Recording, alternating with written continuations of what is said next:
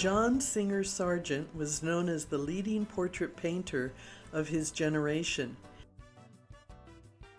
John Singer Sargent lived from January 12, 1856 to April 14, 1925. He was an American expatriate artist, considered the leading portrait painter of his generation for his evocations of Edwardian-era luxury. He created roughly 900 oil paintings and more than 2,000 watercolors, as well as countless sketches and charcoal drawings.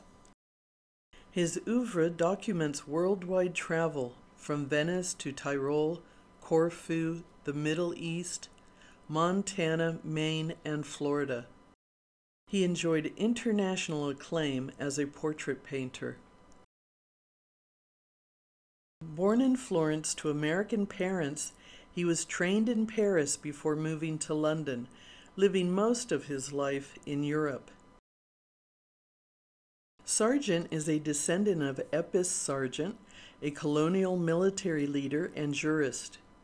Before John Singer Sargent's birth, his father, Fitzwilliam, was an eye surgeon in Philadelphia. After John's older sister died at the age of 2, his mother, Mary Newbold Singer, suffered a breakdown, and the couple decided to go abroad to recover. They remained nomadic expatriates for the rest of their lives. Although based in Paris, Sargent's parents moved regularly with the seasons to the sea and the mountain resorts in France, Germany, Italy, and Switzerland. While Mary was pregnant, they stopped in Florence, Tuscany, because of a cholera epidemic. Sargent was born there in 1856. A year later, his sister Mary was born. After her birth, Fitzwilliam reluctantly resigned from his post in Philadelphia and accepted his wife's request to remain abroad. They lived modestly on a small inheritance and savings, leading a quiet life with their children. They generally avoided society and other Americans except for friends in the arts. His mother was convinced that traveling around Europe and visiting museums and churches would give young Sargent a satisfactory education. She gave him sketchbooks and encouraged drawing excursions. Sargent worked on his drawings, and he enthusiastically copied images from the Illustrated London News of ships and made detailed sketches of landscapes. At the age of 13, he received some watercolor lessons from Carl Welsch, a German landscape painter. Although his education was far from complete, Sargent grew up to be a highly literate and cosmopolitan young man, accomplished in art, music, and literature. He was fluent in English, French, Italian, and German. At 17, Sargent was described as willful, curious, determined, and strong, like his mother, and shy, generous, and modest, like his father. He was well acquainted with many of the great masters from first-hand observation. As he wrote in 1874, "I have learned in Venice to admire Tintoretto immensely, and to consider him perhaps second only to Michelangelo and Titian." An attempt to study at the Academy of Florence failed, as the school was reorganizing at the time. After returning to Paris from Florence, Sargent began his art studies with the young French portraitist Carolus-Duran. Following a meteoric rise, Carolus-Duran was noted for his bold technique and modern teaching methods. His influence would be pivotal to Sargent during the period from 1874 to 1878. In 1874, Sargent passed on his first attempt at the rigorous exam required to gain admission to the École des Beaux-Arts, the premier art school in France. He took drawing classes which included anatomy and perspective and gained a silver prize. One of Sargent's notable works is The Daughters of Edward d'Arley Bois. The painting depicts 4 young girls, the daughters of Edward d'Arley Bois, in their family's Paris apartment. The 4 girls were Florence, Jane, Mary Louisa, and Julia. It was painted in 1882 and is now exhibited in the New Art of the Americas wing of the Museum of Fine Arts in Boston. The painting hangs between the 2 tall blue and white Japanese vases depicted in the work. They were donated by the heirs of the Bois family. It has been described as, arguably, the most psychologically compelling painting of Sargent's career. Though the painting's unusual composition was noted from its earliest viewings, initially its subject was interpreted simply as that of girls at play, but it has subsequently been viewed in more abstract terms, reflecting Freudian analysis and a greater interest in the ambiguities of adolescence. Sargent's early enthusiasm was for landscapes, not portraiture. Sargent's first major portrait was of his friend Fanny Watts in 1877 and was also his first salon admission. It's now on exhibit at the Philadelphia Museum of Art. Its particularly well-executed pose drew attention. Sargent visited Spain. There he studied the paintings of Velázquez with a passion, absorbing the master's technique, and in his travels gathered ideas for future works. He was entranced with Spanish music and dance. The trip also reawakened his own talent for music, which was nearly equal to his artistic talent. His talent for music found visual expression in his early masterpiece, El Jaleo, completed in 1882. El Jaleo is a large painting by John Singer Sargent depicting a Spanish gypsy dancer performing to the accompaniment of musicians. Painted in 1882, it currently hangs in the Isabella Stewart Gardner Museum in Boston. Music would continue to play a major part of his social life as well, as he was a skillful accompanist for both amateur and professional musicians. Sargent became a strong advocate for modern composers, especially Gabriel Fauré. Trips to Italy provided sketches and ideas for several Venetian street scene genre paintings, which effectively captured gestures and postures he would find useful in later portraiture. Upon his return to Paris, Sargent quickly received several portrait commissions. His career was launched. He immediately demonstrated the concentration and stamina that enabled him to paint with workmanlike steadiness for the next 25 years. He filled in the gaps between commissions with many non-commissioned portraits of friends and colleagues. His fine manners, perfect French, and great skill made him a standout among the newer portraitists, and his fame quickly spread. He confidently set high prices and turned down unsatisfactory sitters.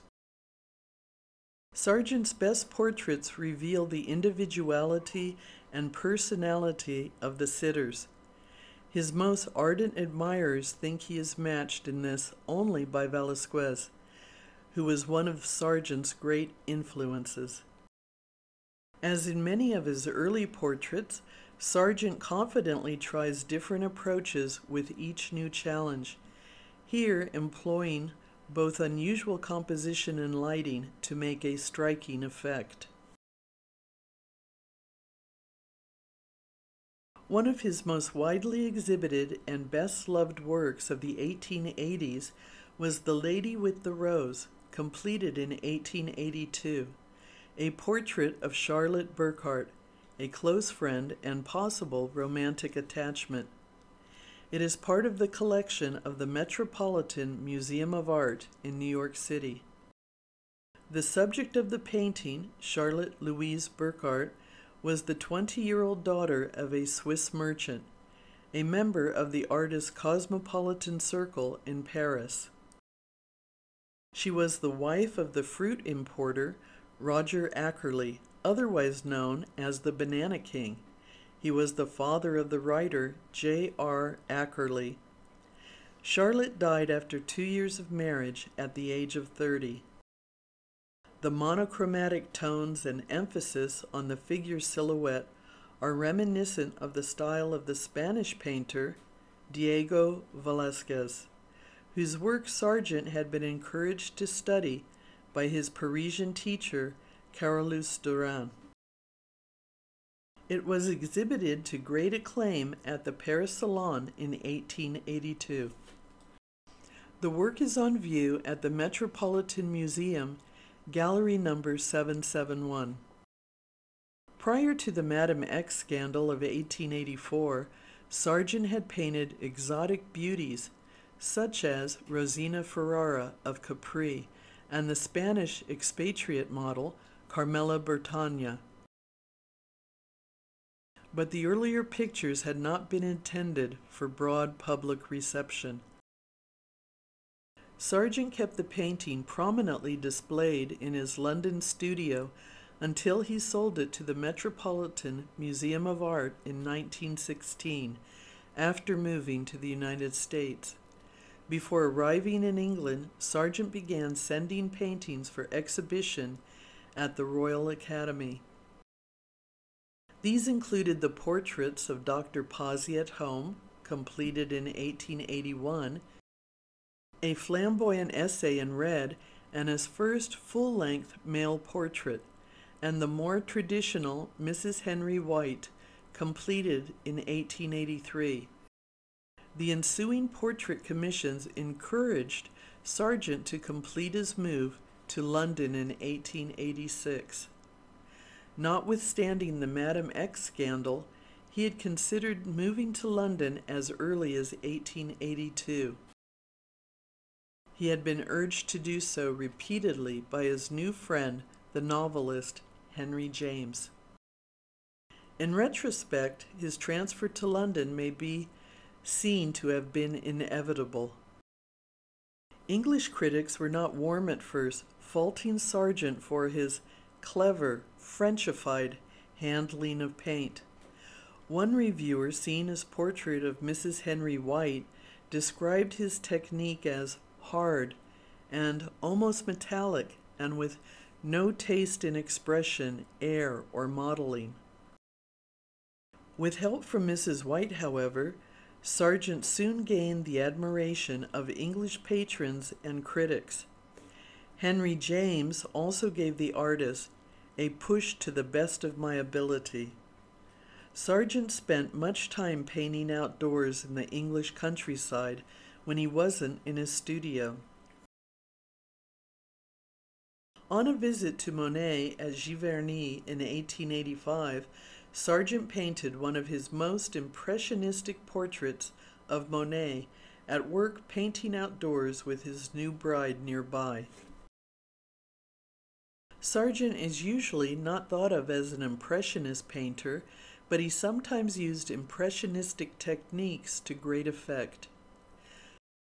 Claude Monet's painting At the Edge of a Wood is rendered in his own version of the Impressionist style. In the 1880s, he attended the Impressionist exhibitions and he began to paint outdoors in the plein air manner after his visit with Monet.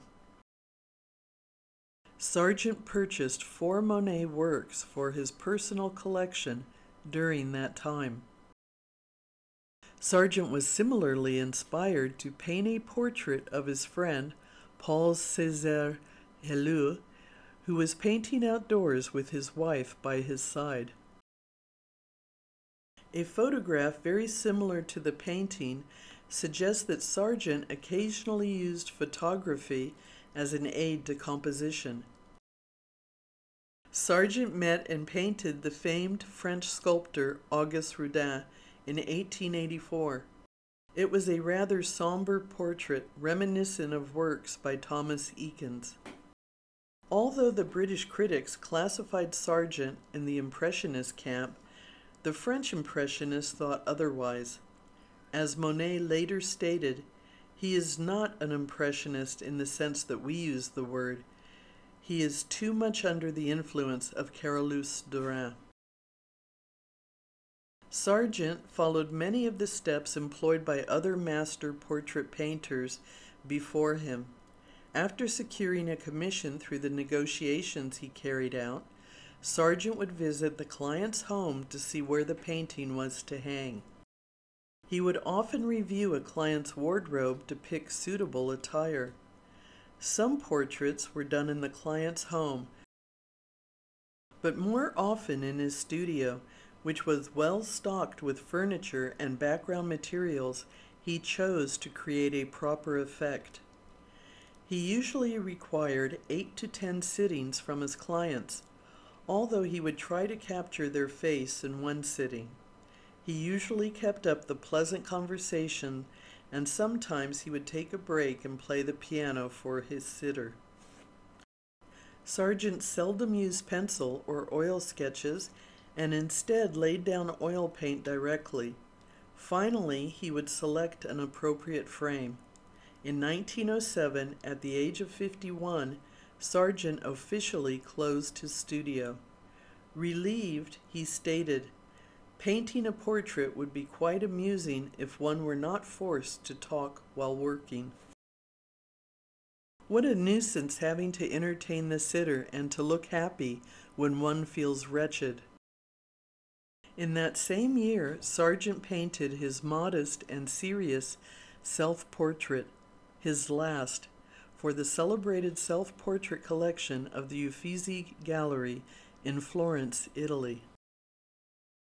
Sargent made several summer visits to the Swiss Alps with his sisters Emily and Violet's daughters Rose-Marie and Reine, who were the subject of a number of paintings from 1906 to 1913. John Singer Sargent died on April 14, 1925, at the age of 69 in London, England. The cause of his death was cardiovascular disease. His resting place is in Brookwood Cemetery, which is near London. Make sure to subscribe to our YouTube channel by selecting the subscribe button below. We hope you enjoyed the video. Please give us a thumbs up. Also, please feel free to share the video on your preferred social media service. We are super excited about you watching our video and look forward to your continued support. It means the world to us. See you in the following video.